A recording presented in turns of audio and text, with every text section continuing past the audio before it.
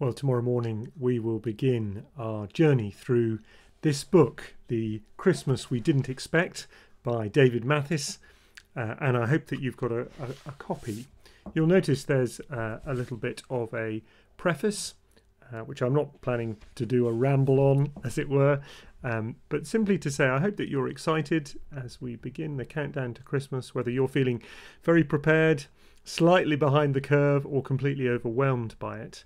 I hope the thought of spending time each day in God's Word and being encouraged to see how the greatest surprise of Christmas is, of course, that God became one of us. I pray that that will be a thrilling thought to you. It's certainly something that I'm looking forward to. And I thought it would be good, before anything else, that we might pray together the prayer on page 15 of the book. So I'm going to lead us in that prayer, and then I'll see you tomorrow for the first of our reflections. But let me pray together.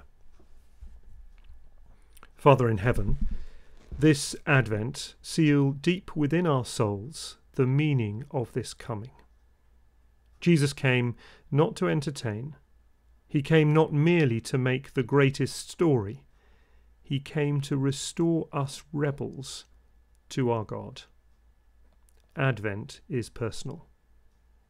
Draw us closer in these days ahead to the heart of Christ, which is your own heart, and make his first Advent in all its realness and substance more real in the lives we live. In Jesus' name we pray. Amen. See you tomorrow.